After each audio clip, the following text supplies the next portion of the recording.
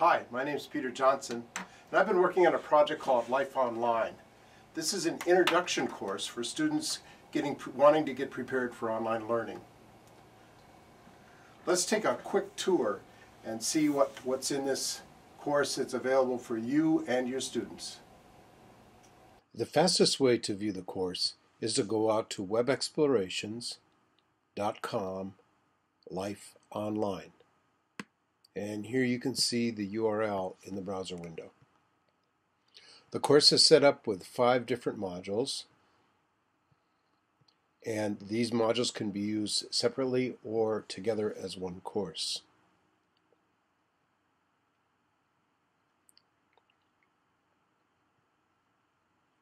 In the first module, we look at learning styles, and we cover both Desire to Learn as well as Moodle. So depending upon which content management system you use, we have instruction for you. We spend a little time using learning styles, and we use the VARC. Then we jump over on the next module. We have computer skills, and we focus on file management, creating files, moving files around, copying files. It seems to be one of the weaknesses of many students coming into college. The third module we spend with time management. Then we have a module on getting focused.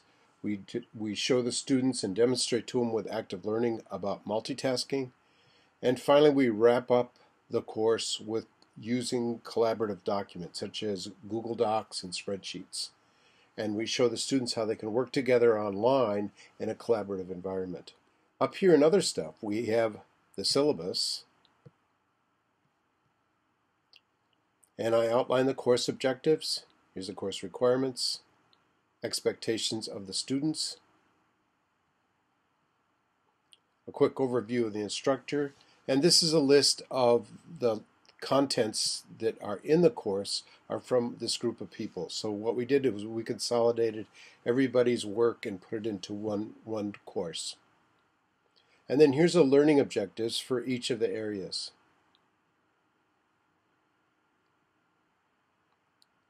Now, depending upon how this course is being used, if it's a self-paced course, it would probably just be done on an individual basis. But this can also be done in a classroom and with assessment. And then this is a guideline of different assessments that can be used in the course. The course is completely accessible. It works well on an iPad or an Android tablet. It's not quite ready for the iPhone yet. There's a lot of information and it doesn't show up well on such a small screen. But we're working on that.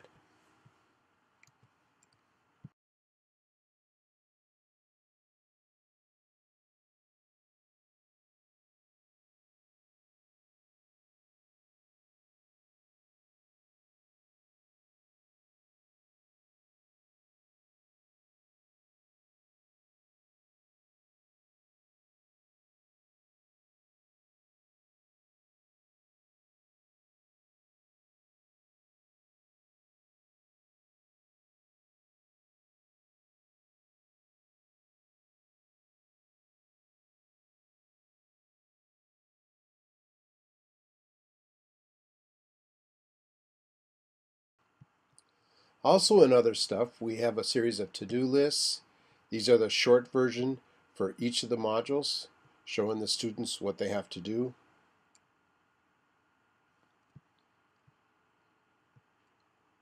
We have 2 intro tutorials to eFolio. And here's the best part. We put together a journal as a PDF document, and this allows the student to do reflective thinking and reflective learning and track what they're learning as they go through the modules. And I'll show you each of these as we take a peek at the modules. So let's look at the first module. We'll go into styles. We tell the students what the objectives are, and we introduce the concept of WIIFM. And this is a radio station that all of us listen to, and it comes down to what's in it for me. And if the students understand why this information is important, their brains will have a much greater tendency to absorb it and retain it. And then we take the students through a series of learning activities. So we have them do various things. Here we have them get a flash drive, install Firefox, sign up for Gmail. And wherever there's a purple box, that goes back to the journal entry.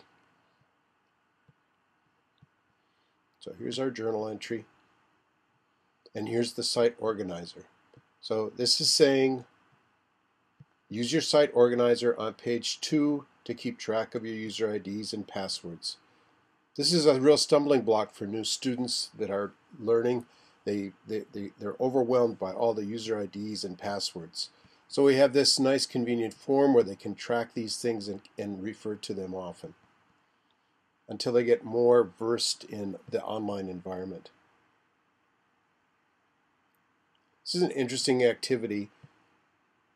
We have the students read this poem by Rilke, and it describes of how they look at something in the future. And then we have a learning activity where they literally write a letter to themselves in the future, and they post that in the journal.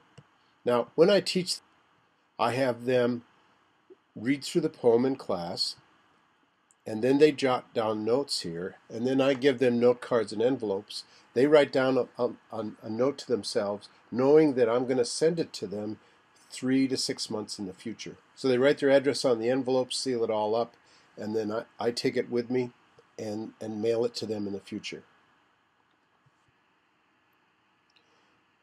So we take the student through all the different various learning activities. Here we split off for D2L, and you can see we have videos, we have text, and we address all the learning styles.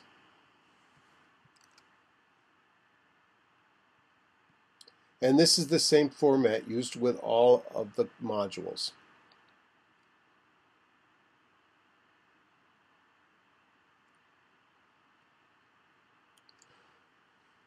One of the most important skills for online learning, of course, is typing. So we take them out to the typing web and have them start practicing their typing and show them how to practice effectively by just doing 10 minutes in the morning and 10 minutes at night.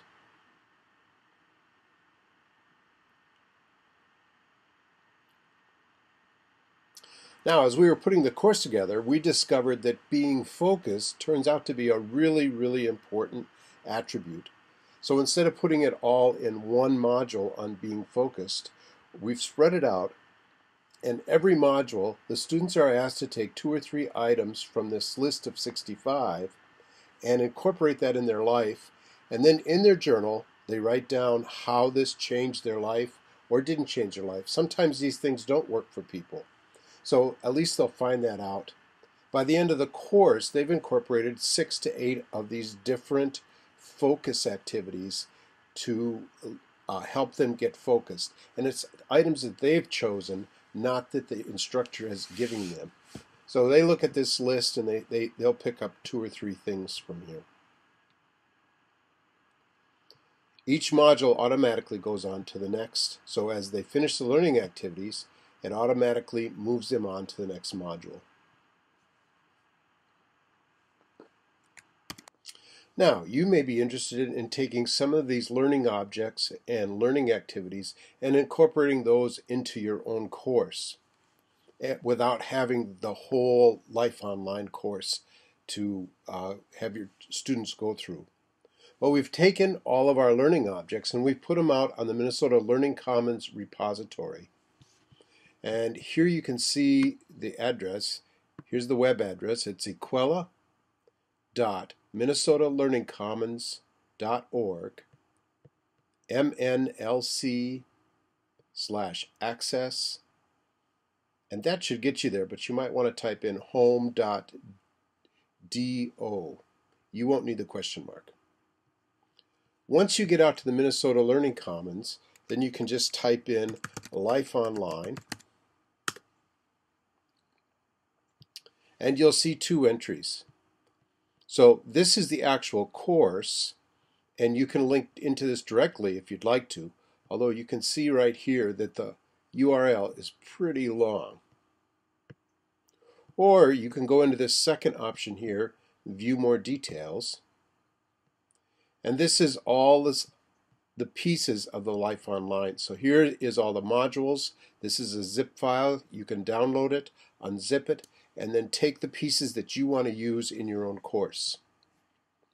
Here's some notes on how to use that, a handout, a suggested syllabus, so you can modify the syllabus any way you want.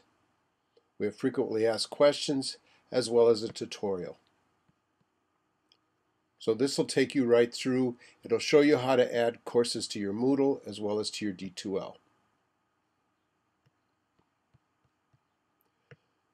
So again, we'll go back to the Minnesota Learning Commons repository, do a search for Life Online, and then the individual pieces you can extract out of the repository. All of the pages and the materials that we use in Life Online are all done using basic HTML and CSS.